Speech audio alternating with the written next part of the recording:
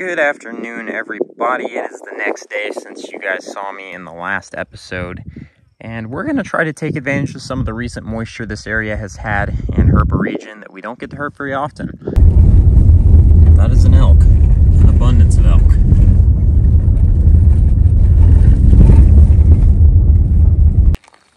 Well, here's a random first herp of the night. I was walking along and noticed this guy hopping. This is a Chihuahuan green toad, a really cool little species of toad that actually has a pretty big range in the Chihuahuan Desert and the Great Plains. They go all the way up into Colorado. But really cool frogs. Look at all these termites that are flying around right now. I can't help but think that he's probably out here gorging himself on the abundance of prey.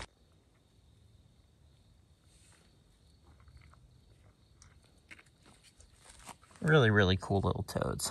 Glad we got to see one. Normally, you see them on rainy nights pretty often. This is so weird. There's so many wings of these termites on the ground.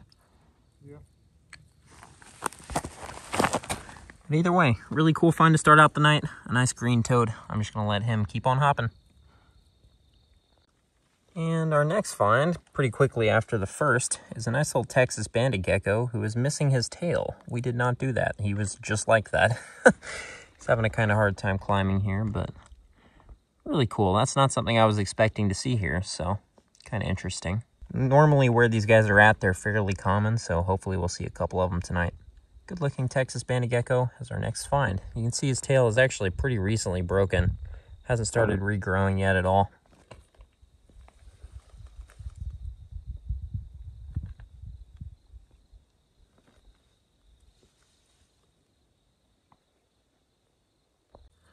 Well, our next herp of the night is another weird one and another new species for the year. This is a cliff chirping frog, a really interesting group of frogs that is mostly Central American.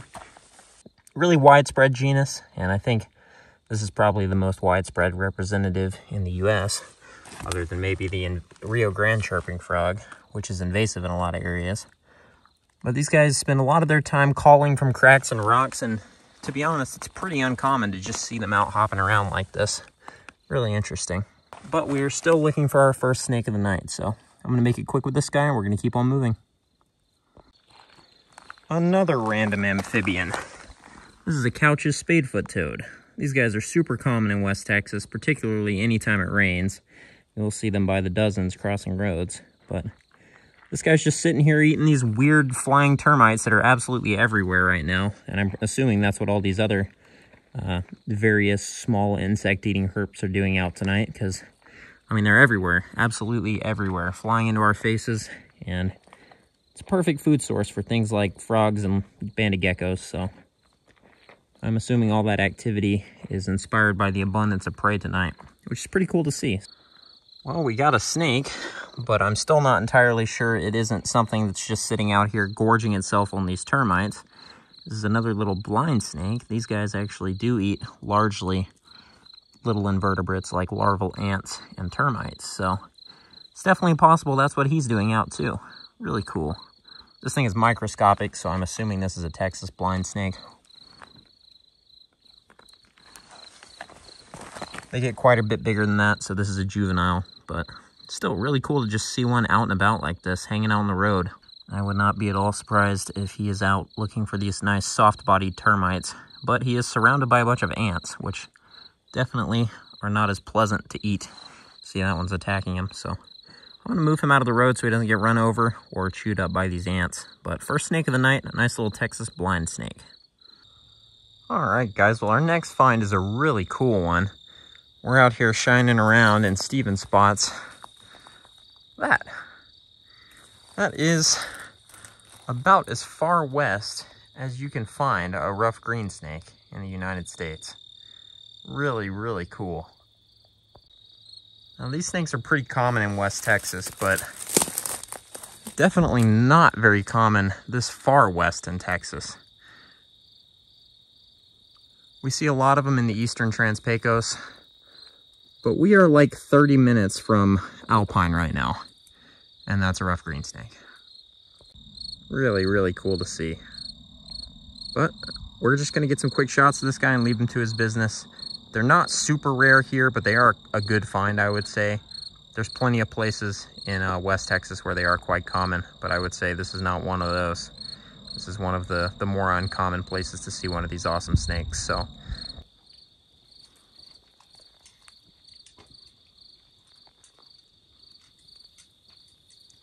All right, we're gonna leave that guy to it and see what else we can turn up. But beautiful rough green snake as our next snake of the night here in West Texas. In the heart of Texas's Chihuahuan Desert, and here is a snake that I can find in Georgia. Really, really weird. All right, guys, here's our next find of the night. A nice blacktail rattlesnake just hanging out on top of this boulder, looking like he's about to do a little bit of bush climbing. A really good looking snake. Seems like stuff is out in at least decent numbers. This is the first, I guess, nocturnally active snake we've seen at this spot, so it's not the best indicator of movement, but it is definitely, oh, he got scared by a moth. It's definitely movement though, so we'll take it. But we're probably gonna hang out here for a little bit longer and then might end up moving to a different area if we don't see much else, but nice blacktail here stretched out on top of this boulder.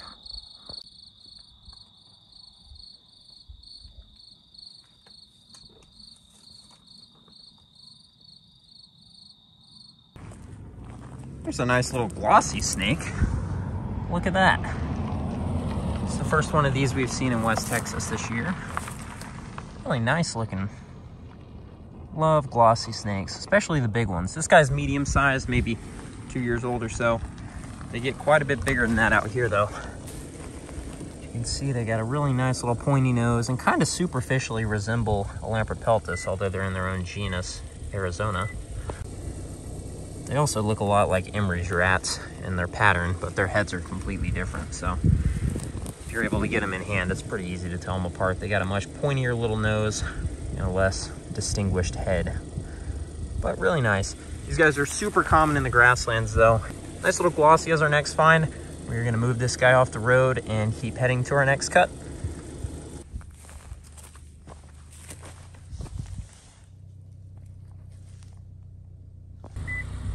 Goodness gracious.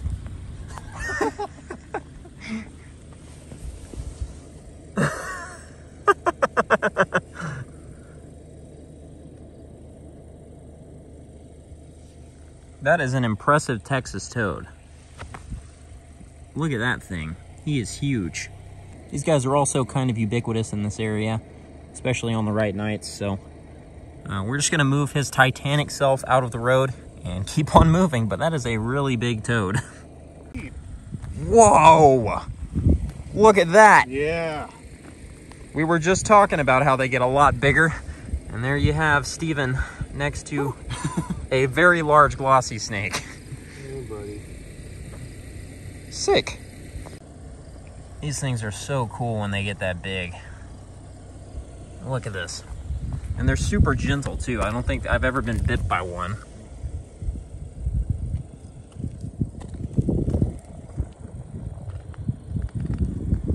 Really cool.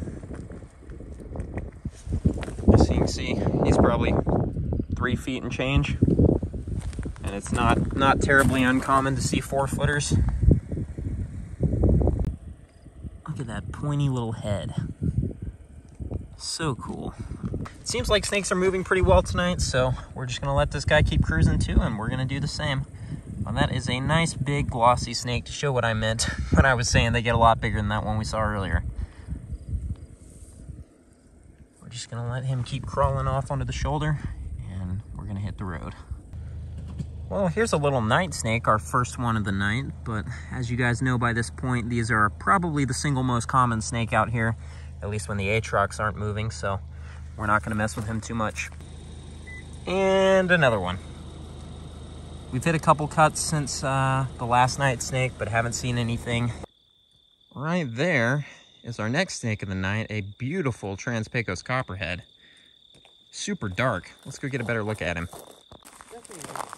All right, I'm gonna try to navigate this slope without falling down and stabbing myself.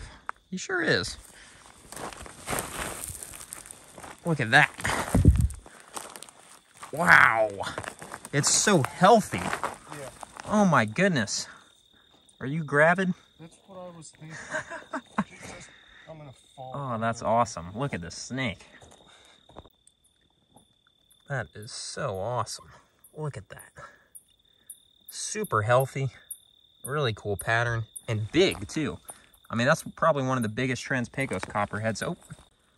All right, we put this girl under a hat for a few minutes and let her calm down so we can get a better look at her, but that is such a fantastic snake. Likely gravid, so we're gonna minimize our time with her because she's just so fat. There's no way she's not gravid with how thick she is, so we're just gonna leave her to her business. I took a couple quick photos, but that is a great way to highlight the night if we don't see anything else. That is a fantastic snake. We were just talking about how much Trans-Pecos copperheads add to the herping experience out here because they're just so variable and so cool, so photogenic. Just a really great addition to the diversity in this region. So, all right, we're gonna leave this girl to her business. Here's an idea of the habitat, just like mesquite trees and rock piles. All right, guys, well, it has been a fat minute since we've seen anything. We haven't seen any snakes since, I guess, the copperhead was probably the last thing I showed you guys. I did see one of the blacktails we saw in the last episode again, but didn't want to mess with him. But we're probably going to end up calling it a night here pretty soon. We've got a long drive back to town, so if we see anything on the road, of course, we'll stop. But if not, I might end up seeing you guys tomorrow. All right, everyone, it is the next day. Actually, it's not the next day. It's been 2 days because we didn't see anything yesterday for the most part, and I ended up scrapping that footage because it just wasn't very exciting. Not much happened. And we mostly only saw stuff that we've seen plenty of so far this trip. So we're back at it again tonight, hoping for better results. We're hitting an area we have not done yet this year, and an area that has been one of my favorites in the past. So we'll see how it treats us tonight. We're going to get to shining, and I will update you guys when we find our first herp. It is a beautiful evening today. Hopefully it's good enough for the snakes. We're going to find out. Steven's got a blacktail. It does look like a lep. That's cool. Wow, he's nice. Super light. Pretty little guy. Yeah. Very tiny, too. Hello, dude. So, obviously the road is no place for this little guy, so we're going to move him to safety, and we'll get a better look at him. But really nice. First snake of the night, a nice blacktail in the road while we're walking the cut. That's a really cool looking little blacktail. Super cute. Steven saw another one, but apparently it was on the very top of the cut where we're not going to be able to get to it. But first snake of the night. Hopefully there's more to come, but it's been pretty slow so far. Well, we haven't seen any more snakes, but we've been seeing plenty of these guys as usual. Little red spotted toad, one of the most common herps we see pretty much everywhere out here. They're very omnipresent whenever it rains, and it has been raining quite a bit lately. So naturally, they're kind of all over the place. All right, guys, so I just found something really cool and unexpected. I flipped over that little thing right there, and underneath it was this guy or girl. This is an eastern collared lizard, and a really cool looking one. These things have a pretty gnarly bite. Ow! Goodness gracious, these things hurt. They are so strong. They actually eat a lot of other lizards, which is cool. But man, look at the colors on that thing. That is fantastic. Super cool. Are you ever gonna let go of me, brother? No? Alright. Well, I guess I'm gonna sit here until this thing lets go of me. You can hear the coyotes in the background, hopefully. But that is a female eastern collared lizard with alternate colors on her. Really beautiful. And I actually don't see too many collared lizards in West Texas. There's definitely some spots where they're pretty common, but they're usually just a happy surprise out here. For the most part, but really good looking lizard. So one of the cool things about collared lizards is they are super defensive, and they will sit there with their mouth open and actually will come after you and try to bite you if you back them into a corner like this lady is. But we don't want to stress her out too much. She's already bitten the absolute shit out of me multiple times, so I'm gonna go put her back under a piece of trash, and we're gonna keep shining.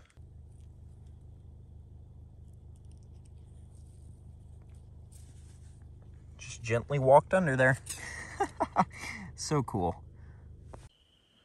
Well, apparently this spot is just where it's at tonight, because right past the collared lizard, there's an atrox coiled up. in ambush right there. I'm gonna get a quick photo of him and then we'll try to get a closer look. What's up, dude? As common as atrox are out here, it's not very often we get to see him just coiled up like that. And unfortunately, he did get grumpy a lot faster than I was hoping he would. But I did get a couple cool pictures of him sitting there nice and relaxed. He's got a pretty good hunting spot here along this cut, so I don't want to disturb him and scare him off. But that is really cool. This is only our second western diamondback of the trip. Normally, these are one of the most common snakes out here. And for whatever reason this year, we've only seen two. Really good-looking light gray individual. And not something I was expecting to see here at all. Really cool. All right, here's a pretty interesting find. This is a Big Ben scorpion. And one of the interesting things about these guys is they are really, really big. At least for West Texas. Biggest scorpion we get out here. Not quite as big as the desert hairy scorpions out in Arizona. Get him. Get it. Get it. He got it. Oh, that was cool. Holy crap. Go to town, dude. All right, guys, so I was opening the gate at Steven's house, and we just got back, and I spotted this guy in his driveway. This is a really nice looking Couch's spadefoot. I think this might only be the second one I've showed this year, and I think they were both in this episode, but this is an adult. The one we saw earlier in this episode was a juvenile. These guys have really cool green coloration on them. And they're pretty variable too. You'll get some that are just neon green and then others that are kind of an olive hint like this guy. But just like the spadefoots back home, they have a spade on their foot. I'm gonna see if I can grab this guy and show him to you.